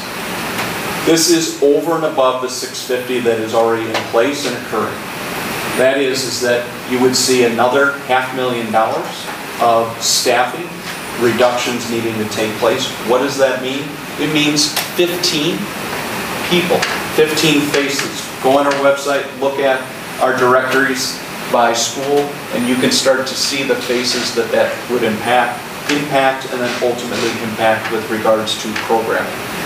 The 15 staff is not specific only to teachers. It cuts across the district office, it would cut across athletics, it would cut across extracurriculars, it would cut across front offices. You name it, it will be something that would have to occur. In addition, we would be looking at any consolidation of departments when we can. Understand that that means that people who would not be receiving pay increases would have more work added to their plate. That is not something that typically keeps people for long retention, especially if other districts have additional monies or referendum supported there. We also have to start to eliminate anything that is not required. And so this is where the class sizes at high school and middle school start to change, because we are not required to have band and choir. We're required to have musical opportunities for students and instruction. We're required to have PE, but the instructional minutes are not always based on how we set up a schedule at the middle school so that we can make sure that all students are rotating through the different exploratory options. So that would mean that at the middle school, we would have to start to modify the types of programs and the amount of minutes. And so you might see us having to consolidate a band and choir offering into something that would be streamlined into music.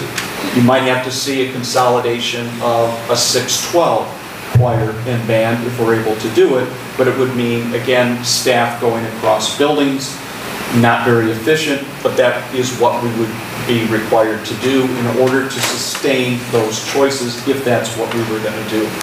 So these are very difficult. They're not things that anybody is looking forward to having to do. In-town busing. Within a 2-mile radius, public schools are not reimbursed for any fuel or costs associated with transportation within 2 miles. That is something that the Prescott Public Schools does. We do it in partnership also with parochial schools, and it is something that we believe is in the best interest of our students, but would be a challenge to continue to run buses that take up fuel, that take up and have salaries, and also require buses that are $125,000 plus on an annual basis for us to purchase. That would be at the high end of a need to be eliminated because there is no revenue coming in, and if there's not revenue to come in, it's hard to justify that. Same type of thing. We're talking about when revenue is not coming in, what do we do with courses that go above and beyond? And so those are some of the things that we would have to start to look at. Can I jump in here? Yes. I just add a little color to this slide. I know there's a lot on here. It's a big list. It is a real list. I want to just remind people, when we had our referendum, I think it was in 2015 that failed. It was I think it was for 1.7 plus million. I can't remember exactly what it was for, but I was right around that. And we had, maybe we didn't do a very good job communicating this type of information to people because it ended up failing. We had to come back the following year and ask for a smaller number, and it passed overwhelmingly. Like I distinctly remember being on the board. People were like, I can't believe that didn't pass. We didn't realize it was going to be this. There's going to be this much cut, and this is real. I want people to understand that. Let this sink in. If it doesn't pass, this is not a scare tactic. We're trying to do our best to communicate to people what we are going to have to consider as a board to make reductions of 1.2 million. It's obviously there's more than 1.2 million because that's what we directed Rick to do. We want to have a larger list so we can have options and choices to make. But it is absolutely real that if it doesn't pass, there's going to be a lot of cuts. And the last time a referendum didn't pass in this district, it was one of the toughest 2 months of making cuts, and you're dealing with people. You guys sitting in the audience right now that were on. That was very, very difficult to do when you're letting people go. And this slide needs to sink in for people as to what you're voting for. If you do choose to vote no, know that we are the stuff on this slide is real, and we're going to have to make some really tough choices. Go ahead, Rick. No, I appreciate that, and I think on the bottom you'll see that people have asked about the athletic seat, and basically what we'd be talking about is we still want to make sure our kids, in the best possible, we're going to try to continue to operate so that students have some choices and opportunities, but we also have to be able to say there's going to be a limit. You can only stretch the rubber band so far. So WIA athletics would be available, but to be able to house a C team, paying coaches, traveling, that would not be able to be sustained, and so that would mean less opportunities for students, but it is something that would have to be considered for the reduction. We obviously would be removing any of the non-conference, some of the overnight trips and things like that. Some of it, people have asked, well, boosters can pay for it, but sooner or later, we're not going to be able to keep tapping boosters for all of it. And there's still an expense because we have staff that are leaving, and then we're having subs. And so these are things that it would be a very difficult scenario. It is a scenario that if it is what we have to execute, we have started the conversations and alignment because it has to happen quick. There are statutes that are required, so after April 2nd, if it's successful, we move forward. If it's not successful, we move forward with $1.2 million of cuts that have to be in place and notifying staff before the end of April. So we talked a little bit about in-town busing. Obviously that cuts into all grade levels. We're talking about we run 4K programs and also partner with St. Joe's for busing. It impacts both parochial, public school, and our 4K students. In addition, we talked a little bit about class sizes. Now I can tell you is that the question mark goes away, but I can tell you that class sizes at elementary would have to increase, and they would increase above 22. And you would see class sizes probably above, at the higher end, at all the way up through 5th grade. Now, what is a recurring referendum? It's about ensuring that the robust programs that are in place, that the performance that you've seen and witnessed, and that the people that have delivered on that are able to remain. And so that is ultimately what's at stake for our kids. We would have to reduce also programs, right? So programs that go beyond the regular educational program other than special education. So students who tend to struggle and where they're pulled out or getting an additional bump or booster within the academics, that would probably be eliminated. Programs that go beyond basic classroom instruction would be reduced K-5. When you get into middle school, we're talking about theater, musical programs, and performances. There's nothing that's required to run those. Obviously, there is a gate, but the gate does not cost for the lights, the soundboards, the maintenance of or the payment of our staff that lead that. We talked about the C team athletics. Obviously, class sizes for the high school, what you would start to see is that electives would have to be pared back and that the amount of choices that students have. This has had an impact because we already had registration, but we have not been able to move forward with creating class lists or aligning class schedules because we don't know whether or not we'll be able to sustain all of those until after April 2nd. So the work that we've been doing to be prepared and have student selection has been on pause. And we know that there's two roads, and that's why I continue to say we're at a crossroads. And we have to determine which way we're going to go as a community, not as a school board alone, and not as a superintendent alone, but as a community. We do understand that there is an impact on taxpayers. We shared this previously, and I just want to be clear, is that the impact on a $200,000 house, a $300,000 house, and $400,000 house would increase. On a monthly basis, it ranges from $13 to $27. You annualize that out, it is an increase of $160 for a $200,000 house. Each increment is about $80. It would be $240 and $320 a year. Okay? So what we're talking about is an impact.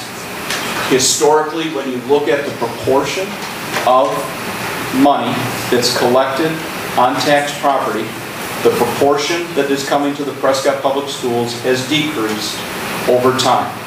Historically, in the early 2015s, we were in a mill rate of 12.2 to 12.4.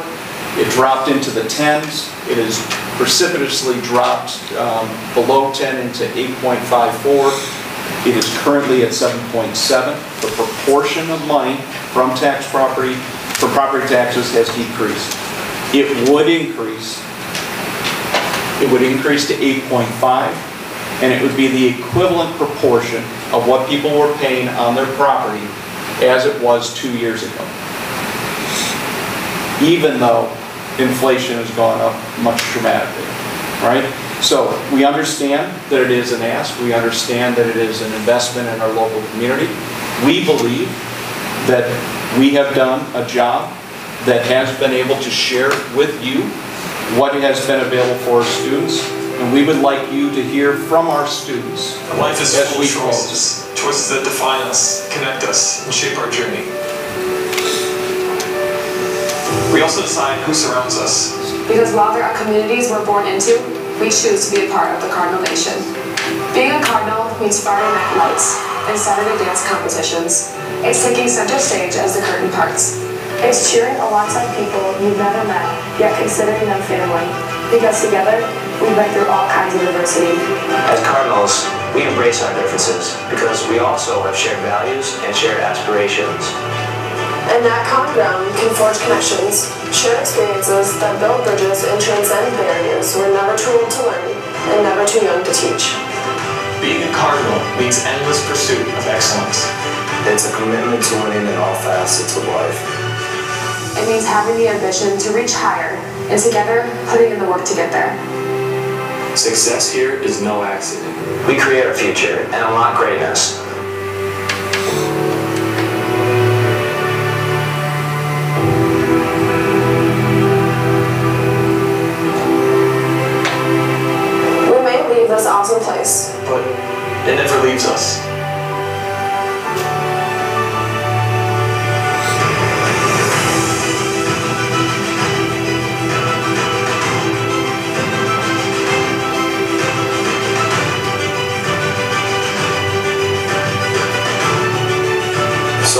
2nd, remember that you have a choice.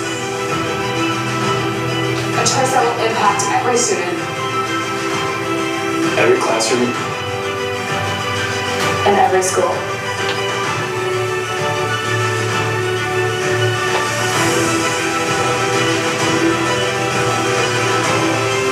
So if anyone ever asks you about your best choices you've ever made, tell them you supported Prescott schools and be darn proud of it.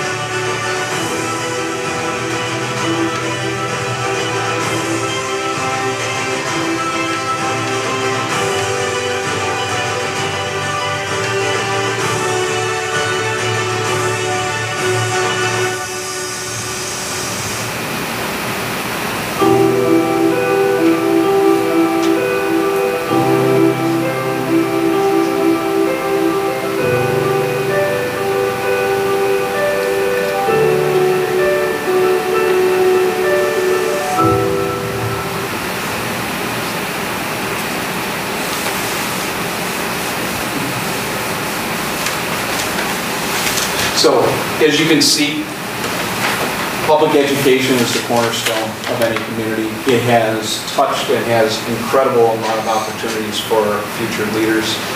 We believe that we've done everything we can to be able to communicate out. We hope that people make an informed decision. You have an invite, a standing invite to participate in an open house on the 24th here at Prescott High School. We'll have school board members, myself, finance, and happy to answer any questions that people have. And we hope that people will at least make an informed decision on April 2nd, which is Tuesday after our break. Any comments or questions from the last week or the last month with regards to the mayor presentation? Yeah, and I mean, maybe this is just an opportunity if we want to go around the board, if you have any closing thoughts before we end the meeting tonight and on the referendum itself, your final thoughts here. Tanya, maybe we can start with you. Sure. Just smile. I think you don't want to do that. No, it's just hard to, I watch that video and it almost makes me tear up every time. And I think about the opportunities that our kids have in the school district from the programming that we put in place. I was also on the board when the last operating one did not pass. And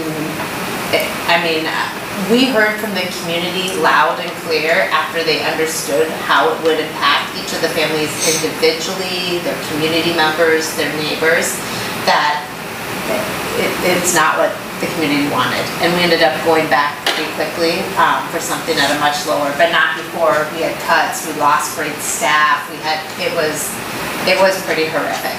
I'm confident that our community sees the value in our school district and our students and our programming. We talk in here and things that we can add to this video is that we work all the way through from like littles to the gathering space by providing locations and services and programming and staff that works with that. So it's not just our school-age children that stuff like this impacts. I'm so very proud of working with this district, of the things that we do. I brag about it all the time. My kids are proud of being here, and I hope we can continue to function at this high rate. I encourage everyone April 2nd. I will be there this weekend, so I'll be at that presentation too. Yeah. Video was great. Dr. Scuzzi did great, Tanya, great comments. In an effort not to repeat any of that, it is kind of our final comments here. I think maybe from just a little bit different perspective. I think about Prescott schools and what it means to the community. It is the hub. If we are not the largest, we're one of the largest employers in the town, in the region. I think about what COVID showed is the role that our schools, our buildings, our faculty, our staff play beyond the academics, the arts, and the athletics, and what a different place we would have been if the schools weren't here. I think about all the positives, and we have nice facilities, right? We have great staff. Our facilities, are great, and and we've been supported by the community. But you know, it's not full of thrills. I think that this board and previous boards and administrations have done a great job of balancing the wants and the needs, and being stewards of taxpayers' dollars to make sure that their investments are high performing. And I see that as one of our main roles moving forward is certainly to continue that. I think that I look at some of the cuts and you know, I cringe at the people side. Regardless of some of those tough decisions. For me personally, just a non-starter to think about pay freezes. I know pay freezes are real. They're real in the private sector. Many of us have encountered them, but to me that's a last resort. You know, moving forward with that. I think about busing. I think about daylight saving situations and our ability to help serve. You know, and I count St. Joe's as part of our school district as well. And kids walking to school in the dark, and I know more parents are dropping their kids off, but not every parent has that availability to do so. And I don't like those decisions. And our schools are really, really important to this community and every community. And you know, I certainly ask for the community support. I'm a taxpayer. I don't like paying additional taxes. Nobody does. That's a no-brainer. Right? Nobody wants to pay additional money, but the benefits certainly, in my opinion, outweigh the risks. And so I hope the community shows up in full force. I hope we see a lot of people this Sunday to ask the questions they haven't been able to ask. I think the website's a fantastic resource. I'm proud of the information the district has been able to put out, and I hope people digest it. So. Yeah, I mean, I agree with everything that, you know, some of the points Tanya and Pat made, for sure, are some of the same thoughts that I had tonight. And like Tanya, every time, I don't even have kids. And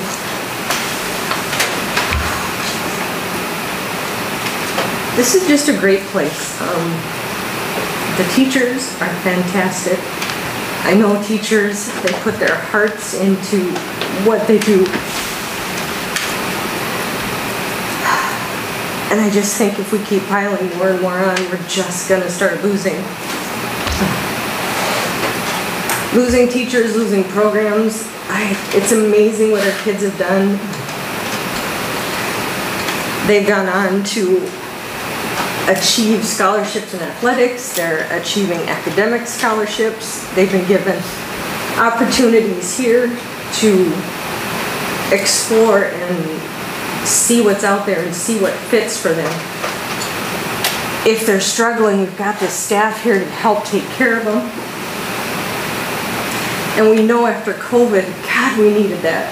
And we made that investment. We knew some of the people we hired, we knew that we were doing it. We weren't going to have the money. We had COVID dollars to do it. And we knew we needed to have it, and we did because the test scores show it. The discipline has gone down, the suspensions have gone down. We're helping the students who need help. The state has put us in this position. The state has put every single community in this position. They've told the taxpayers, this is up to you. You get to figure out how you want your school districts to run. You figure out what you want it to be and what you want to fund it.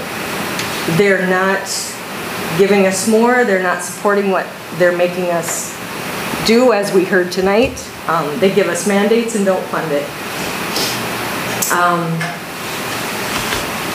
Yeah, we need to keep this district where it's at. I think we have some amazing programs here that other places don't have. We have STEM. We're the only place around here that has STEM for little kids, and that's huge. That's giving these kids opportunities, so when they do get into high school, they want to explore and they want to look at all those different options they have. And yeah, I think we need everybody to step up. It's going to be hard, and the idea too that we support, you know, we've got PCR, we've got community ed that comes off of our school district budget.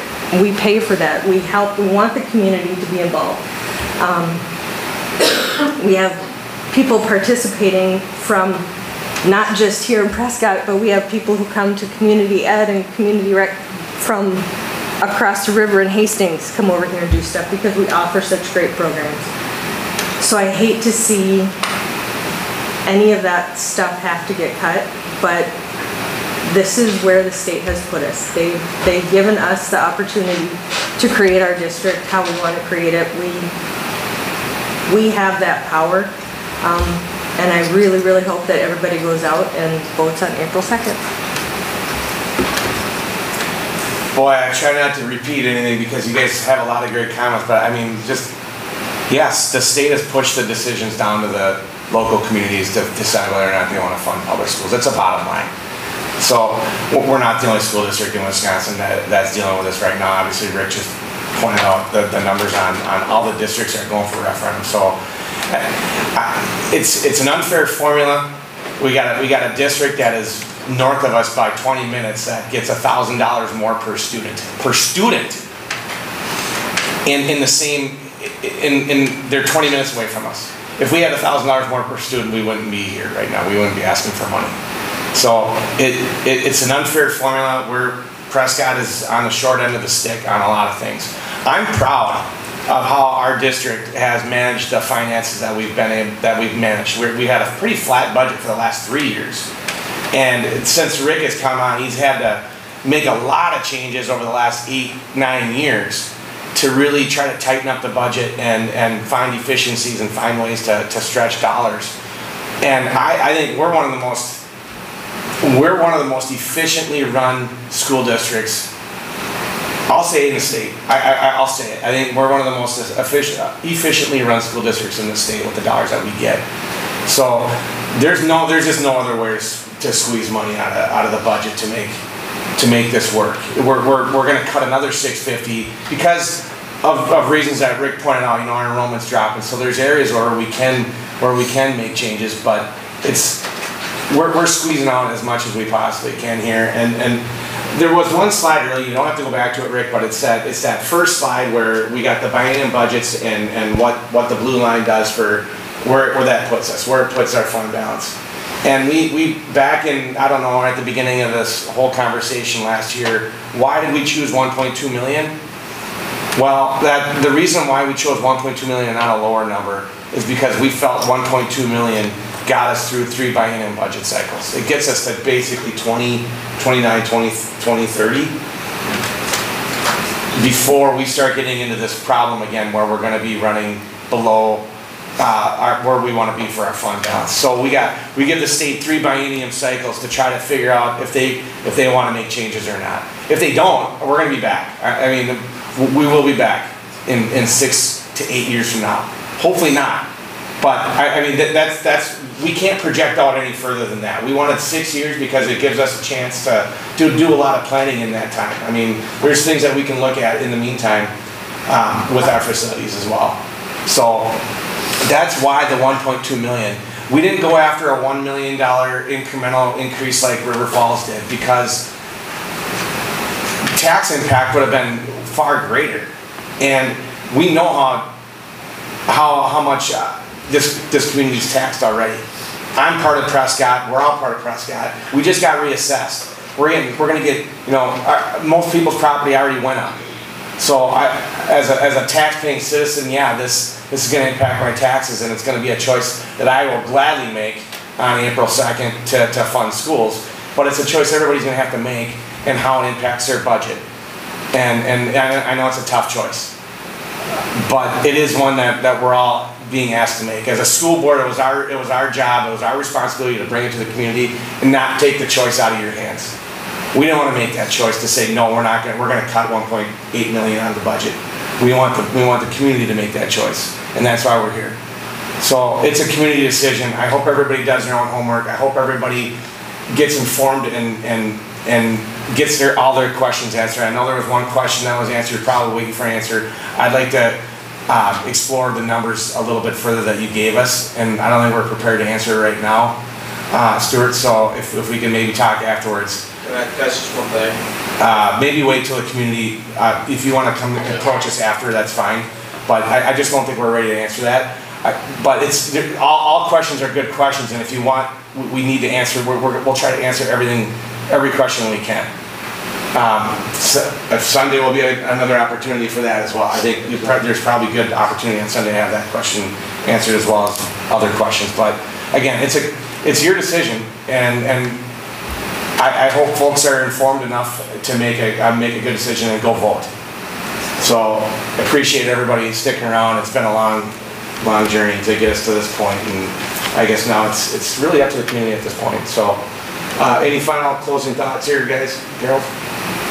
Rick? Good. All right. Thank you. That concludes that item. That's not for a while, but that's okay. It's our last chance here. Item D, Rick. It's just anticlimactic because we already talked about it, but just a reminder, March 24th, open house. Any questions, please stop by 12:30 to 1:30, and we'll be at in the commons area at the Prescott High School. All right, now we will have recognition of visitors. If you want to come up quick, go. Yep.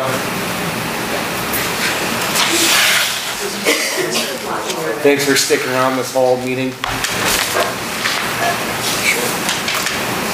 So yeah, I understand he's gonna run numbers, and that's fine. I'm fine with that as long as it gets to me or to the public at some point. I guess my other question would be is, for some grace of God, because I agree with you guys, the state has failed, right? Full disclosure, I've talked to our state rep ourselves, and that's exactly where I got these numbers from. And his response, although I did vote for him, I'll admit, wasn't the greatest. But at the same time, some numbers were there. But for some grace of God, I guess, if the state pulls their heads out of nowhere, what's the district's plan then with this levy? Because we already got one in place too, and that's going to be additional on top of this. And like we all said, we're all being taxed at the wazoo. I've lived here since 2020. Taxes gone up 60% in 4 years. It's concerning. And we just had a new judicial building get approved too, which isn't a ton of an increase, but it's going to be an increase. So I'm just wondering what the district's plan is then with these levies. If we do get additional funding, I doubt it will happen, but what the plan is, I guess. Because it's reoccurring. Because it's reoccurring. There's no limitation on it, and that's my full disclosure is my biggest issue with it is that it's a lot of money. I'm for the school. We moved here for this school, not just because it's a beautiful place to live, but we did our research. I have kids in this thing. I have kids that are in a lot of different activities in the school district, and it's just kind of disenlightening a little bit when in the 4 years I've been here, this is the second referendum that we've had. Voted for the last one because it's needed. We get old buildings, I get it. Came from a father that did construction company his whole life, so I get that. At the same time, is that it's just continually to increase with no real end to it.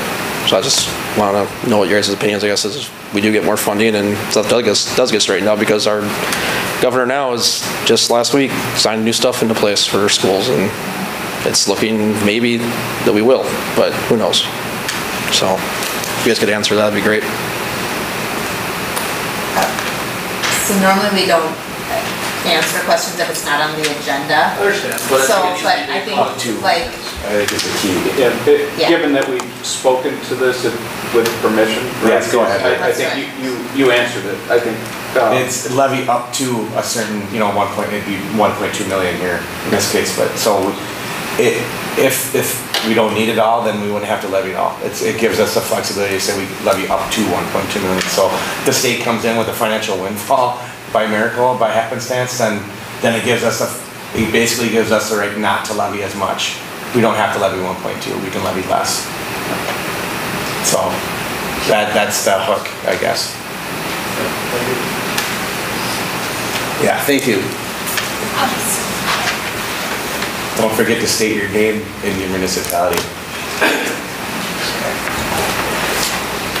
Teslin Magnuson, here. Prescott, and I have one alumni, one senior who may make it over the finish line. I just want to offer an alternative perspective about why I will be voting for the referendum on April 2nd. I don't understand school funding, and now I've spent the last 3 years researching all things school district, and I still don't understand school funding. So here's why. Somewhere out there is a daughter or a son. Mine are gonna go. Mine have benefited from this experience at this high school. But there's another kid out there who will refuse to go to school for a very long time, who will need special ed, who will need the safety of a choir room and social emotional learning. And I will be voting yes to support that kid and that parent who will desperately need the special ed team to guide them through this, and the special ed teachers and the principals and the people who listen when you try and encounter and navigate through your kids growing up. So I try to intake all the financials, but I vote for that kid and that parent who need this school, need that special ed, need that choir room, which saved my daughter's life. So that's it. Thank you. Anybody else? All right, thank you, everybody. I think we'll take the next item as motion to adjourn. So moved. Second. All in favor? Aye. Aye. Opposed? Motion carries. We're adjourned. Thank you, everybody, for coming out. Appreciate it.